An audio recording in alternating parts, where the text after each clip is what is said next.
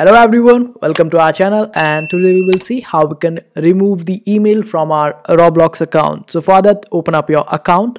After that, go to your settings on Roblox account, then go to account info, and there you will be able to see your email, but there is no option to remove it. So what we will do is just change our age and make it under 13. So change your age to under 13. After that, click on verify age, but it will ask for your verification. You can skip that. After that, just restart your Roblox app on your phone and even on your PC. Just reload it or log out and then log in, and again go to your settings and account info. There you will see that your email has been removed, and now you can add another email, and that's how you do it. I hope this video was helpful. Make sure to hit that like button and also subscribe to our channel for more helpful videos.